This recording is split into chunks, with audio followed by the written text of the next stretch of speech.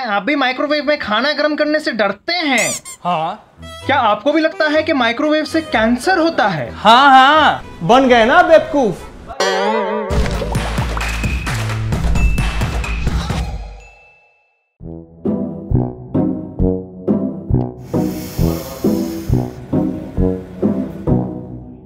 यार, what to do about the relatives who keep on sending good morning, good night messages के बीच में fake news?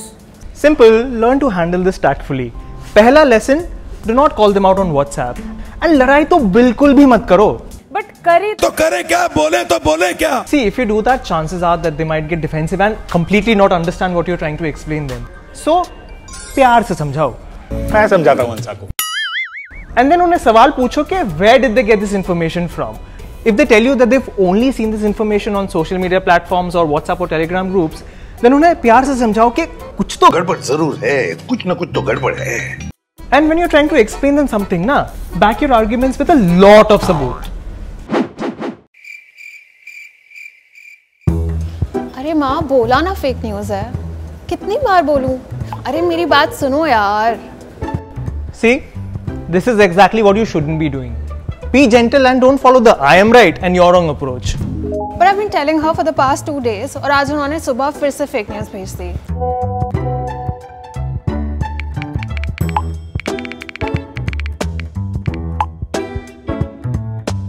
See, don't expect things to change in a day and it'll definitely take a lot longer than you think. So, don't shame them for it. And you know, it is these small things that will go a long way in fighting disinformation.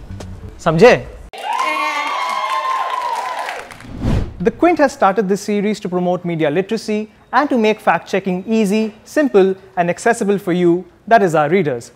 So if there's something that you'd like us to cover in this series, do WhatsApp it to us or email it to us on the ID mentioned on your screen.